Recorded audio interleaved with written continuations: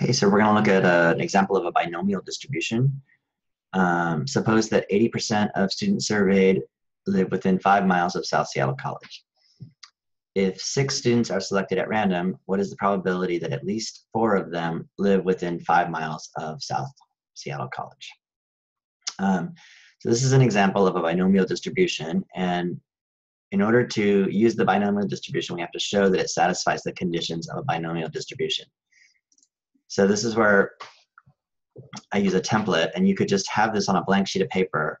It's set up exactly like this. So to show something is a binomial distribution, it has to satisfy these 3 conditions, and we have to identify what a success is. So the fixed number of trials, n, in this case, we're choosing 6 students, so n is 6.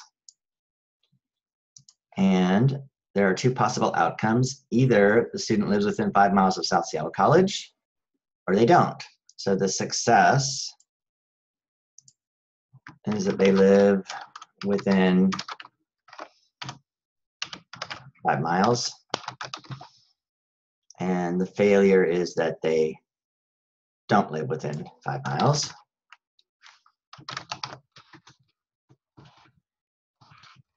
And we need to find the probabilities of each of those. Those 2 things are complements for each student. So their probabilities will add up to 1. We are given the probability that they do live within 5 miles, 80%, 0.80. So the probability they don't live within 5 miles is 1 minus that, or 20%. And again, those 2 numbers have to add up to 1, or 1.00. And then, each trial needs to be independent. Each of the 6 choices of students is independent. Usually we just sort of check this. There's nothing to really do here. We just list it as one of the conditions. And then the thing that I think is important here is to recognize what is a success and actually state it. So X will represent the number of successes, and X is our random variable. And in this case, it'll be the number of students out of the 6 who live within 5 miles.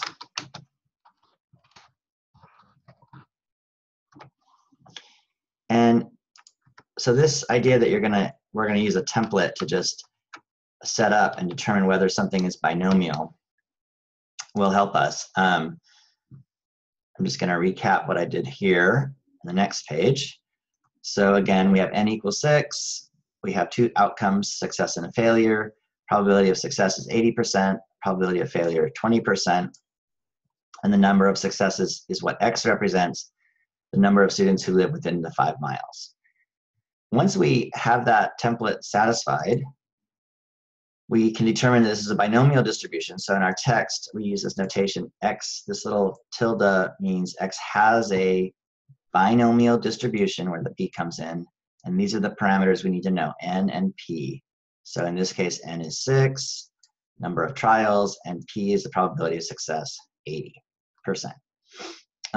So then we'll turn to Excel to find any of the probabilities that we need. So in this case, I'll generate the probability distribution function, or its table, for the entire possible outcome. So the function that we're going to use is binomial.distribution, and it wants 4 inputs: the number of successes, the number of trials, the probability of success, and whether or not we're doing a cumulative distribution or not.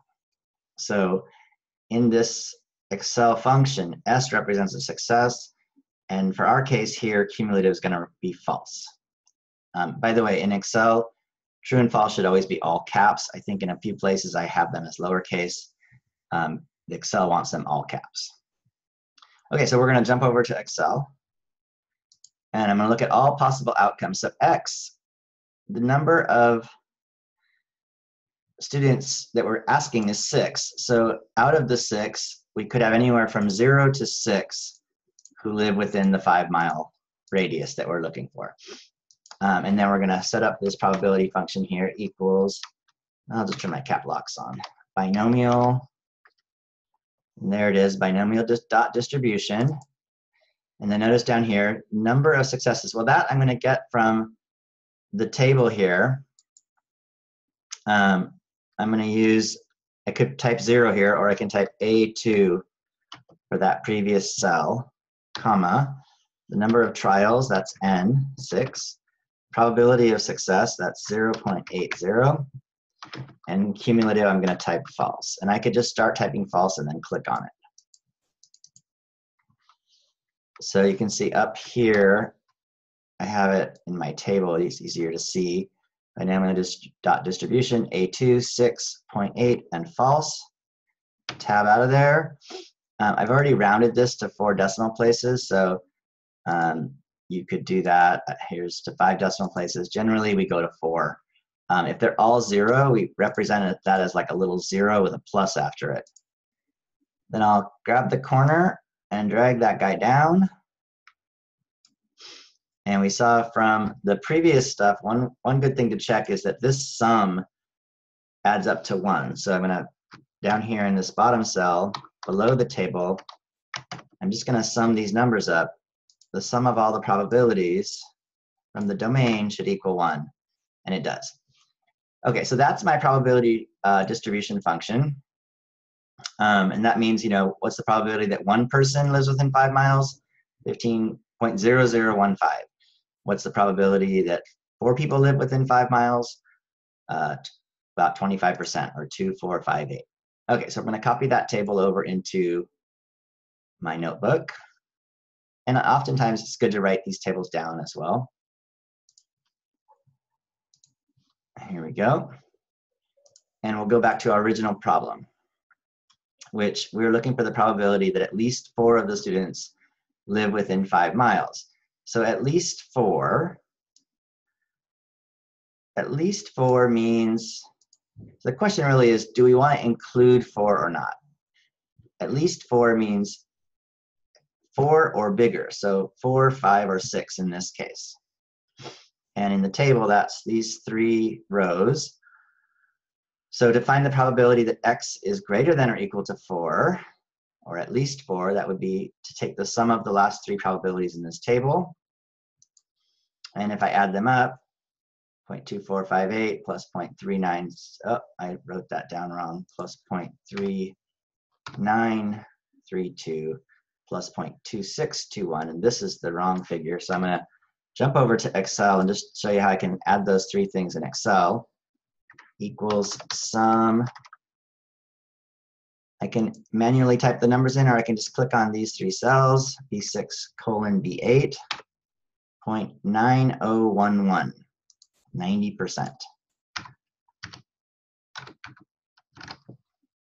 And then we are done with that problem. I'm going to do another example with the same set of circumstances. So again, a binomial distribution, but I'm going to ask a bunch of different questions, including questions about its mean and its standard deviation in the next video.